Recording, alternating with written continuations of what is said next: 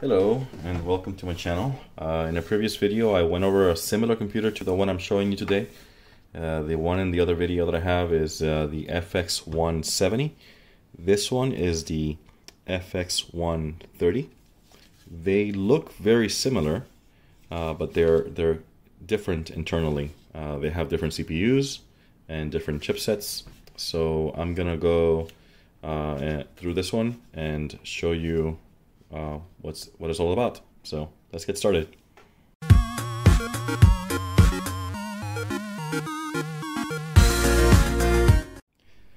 Alright, first thing I'm going to show you is the exterior of the device. It has in the front, it's got the power button. It's got an activity light for networking. It's got a headphone jack, microphone jack, and two USB 2.0 ports in the front. It's got a little stand that is screwed in using this screw right here. And in the back of the unit, you have a 12-volt power input, a PS2 keyboard connector, so you don't have to give up one of the USB ports to a keyboard if you'd like. You could have 4 USBs and a PS2 keyboard. You have a DVI port with VGA. So the way you can tell is that you have these 4 little holes right here. That's for RGB and another signal that VGA needs.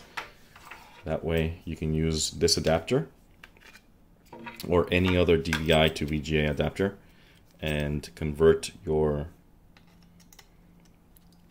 DVI to VGA. Okay. You also have 2 additional USB 2.0 ports and an Ethernet port here. Alright, so now I'm gonna go ahead and open this up for you and show you what's inside. Okay, to open this up is pretty simple. So we just take off the stand and we look inside. If you look at this way, you can see the memory inside. So you're going to take off this cover, and that's done by taking off these 4 screws right here. So let's go ahead and do that.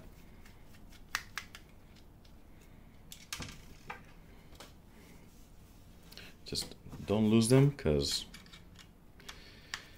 usually you want to end up with the same number of screws that you took off going back in. But you know, that sometimes never happens, but in this case, let's aim for that.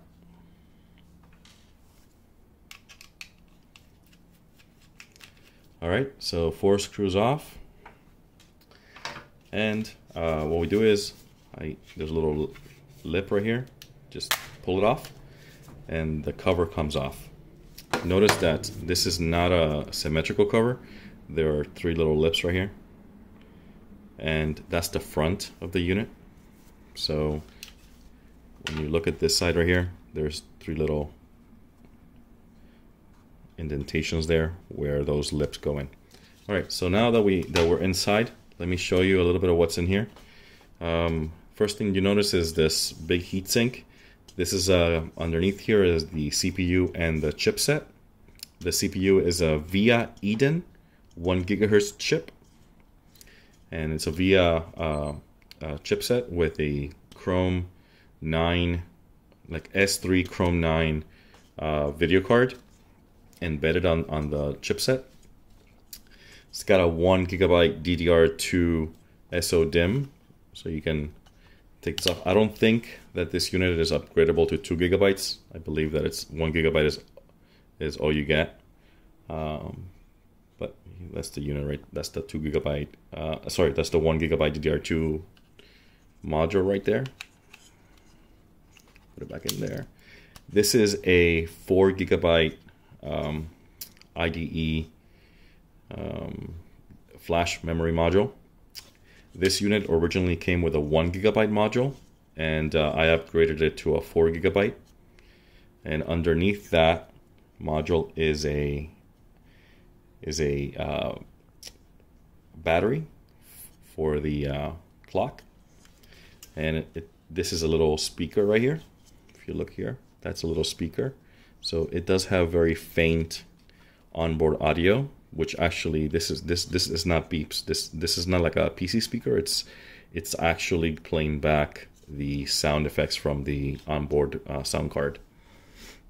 Cool. So that's all there is in there. I'm not gonna take this off. If you want to take off the motherboard, the way you would do that is there are 4 screws holding down the motherboard. There's one underneath that shield. There's another one right here. There's one in this corner. And there's one down there. And then after you take those 4 off, you have to take off this and that. And then the whole entire board slides off like that. All right, so let me put this back together and get a monitor up, and we'll see it boot up. Okay, here we are. I plugged in a USB mouse, a USB keyboard, a USB CD-ROM drive in the front here, and a simple 15-inch Dell LCD. And it's a 4:3 ratio. So using that VGA adapter that I showed you earlier. And let's go ahead and power this up, and I'll show you through what's installed.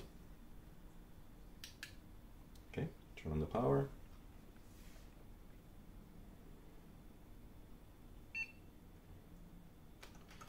I'm gonna go into the BIOS. You press F2. So it's a Phoenix BIOS, as you can see, nothing special. You go through here and you see that you have a 4 GB hard drive. There's a secondary ID channel, but there's no access to it. It's got 1 gig of RAM, but it has 982 free because 64 megs of that goes to the RAM. So you can set the boot priorities. If you plug in a USB disk, you can change the setting here so that you can actually change the setting, the priority of the disk. You can boot from the CD, the hard drive, you know, typical stuff. Here you can enable boot from the network, or you can disable or enable the onboard audio. You can set the amount of RAM that you want to allocate for the video. I have it set to 64 megs. If you have a game or something that requires more video RAM, you can play with the setting here. And here is like everything is set up for high speed and USB support for keyboard and mouse. Power management, nothing here to mess with. I would leave that alone unless you know what you're doing. Okay, so I'm gonna exit without saving, and we'll let it boot up.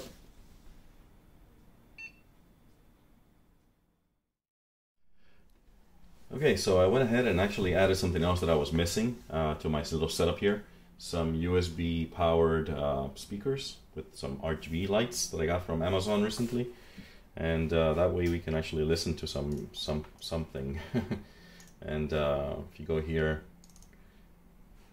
you can test the audio. Cool, so that works. This is Windows Embedded Standard. It's a Windows XP Pro basically, but it takes up less space, and it's got all the updates. It's got Service Pack 3, and as you can see here, it's running on a via Eden 1 GHz with 1 gig of RAM. All the drivers are installed. The video driver is a UniChrome9 IGP integrated graphics processor, and all the drivers are installed. The hard drive,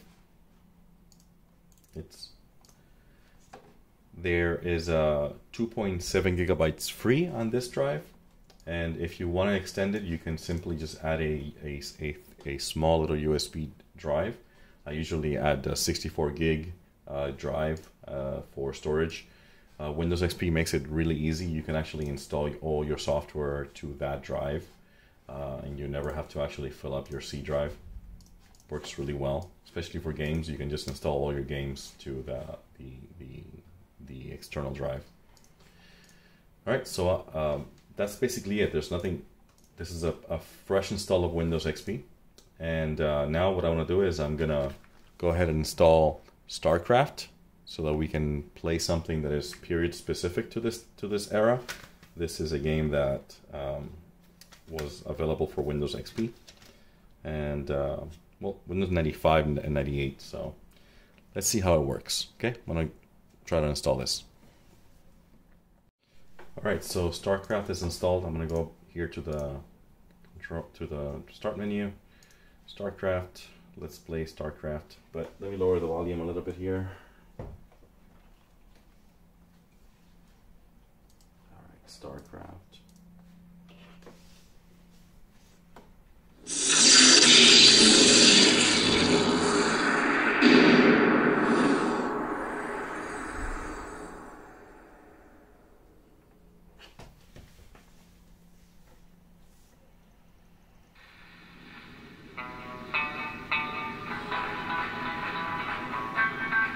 I can't see a thing, Jim. Well, hold on. I swear, it's always some damn thing. Wait, got it. Ah, hell, this thing ain't gonna hold. Shut up. Damn, you're ugly. You girls strapped in nice and tight now. Tighter than your mama. Go on, Nick.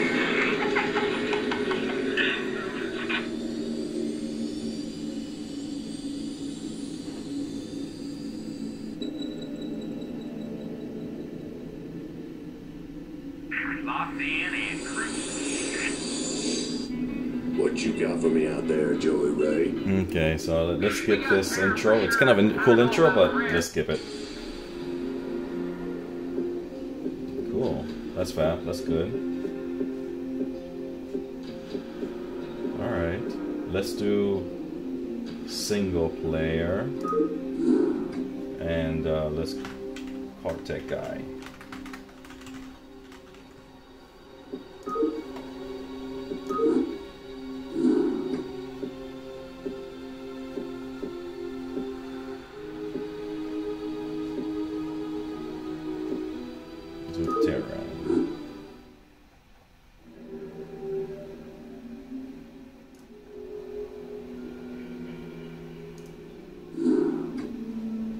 Welcome to Marsara, Magistrate. The equipment demonstration you requested is prepared and may be initiated at your convenience.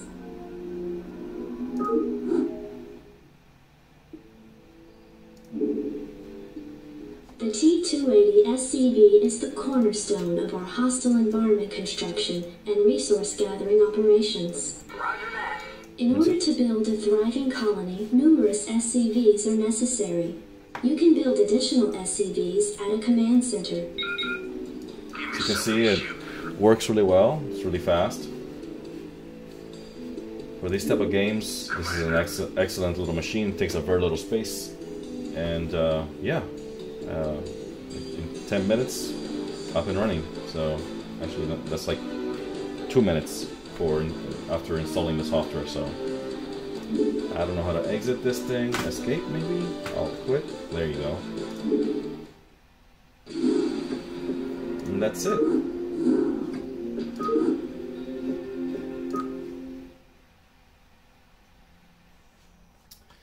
Okay, so let me go ahead and install something else and get back to it. Alright, so I just installed another one here. It's called Counter-Strike. This is Counter-Strike 1.6. And we're gonna see together if this game actually loads on this via Eden 1 GHz with an S3 Chrome9 video card. All right, so gonna launch Counter-Strike Warzone.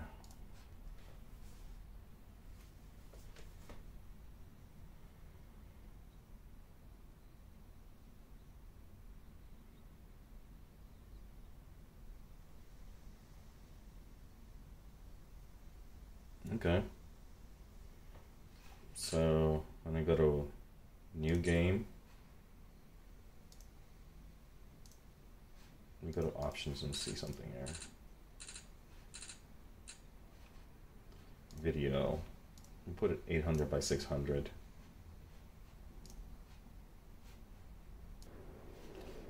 All right, let's see, new game, number of CPU players 9, normal, game, I have no idea.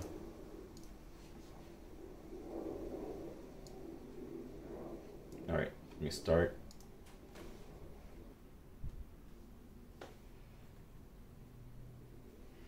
Okay, that's taking a little bit, but at least it hasn't crashed. You are playing Counter-Strike 1.6. Okay. Terrorist forces, select team. I don't know, let's auto-assign. And auto-select. Oh, that works pretty good.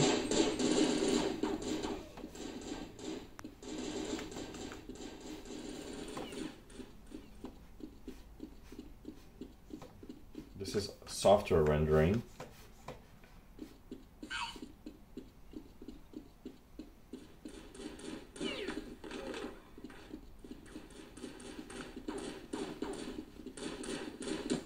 Oh, I was just shot.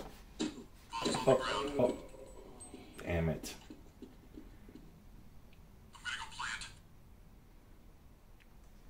Well, you can see that it works. Alright, so another game that I wanted to try out here on this machine is Quake 3. So Quake 3 has should exercise some of the OpenGL or Direct3D features of this machine. So let's see if it works. I'm 50-50 on this. I'm not sure whether I have Direct3D properly configured or not. So let's see.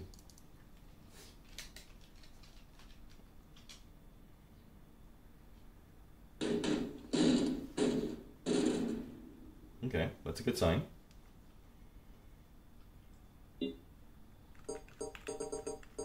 Okay, setup, game options.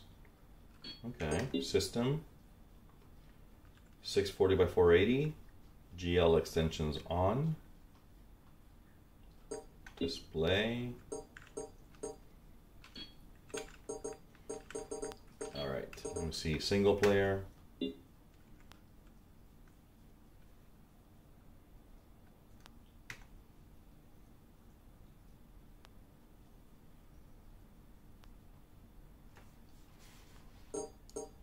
Let's try that. Fight. Bring it on.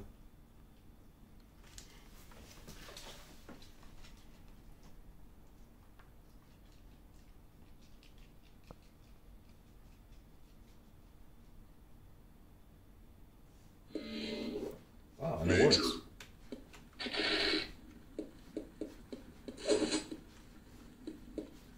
Nice.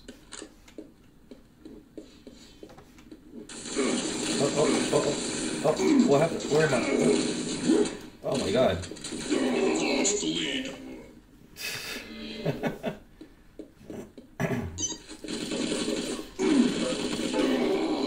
Oh my god, I'm awful.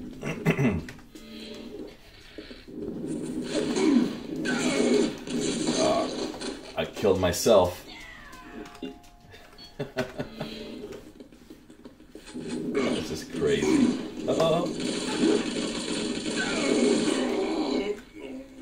Wow, I don't even last 30 seconds. There you go. First kill, but I'm pretty much gonna last like... And I killed myself. I blew myself up. Cool, so that works. Alright. Alright, well I hope you've enjoyed this video. This is a little FX130 from Dell. And if you like this kind of stuff, be sure to subscribe. I also sell these units, and I'll put a link in the description below where you can actually buy one from me. And yeah, let me know in the comments what you think. If you'd like for me to try another game and another video with this machine or something else, let me know. All right, well, stay cool and talk to you next time. Bye.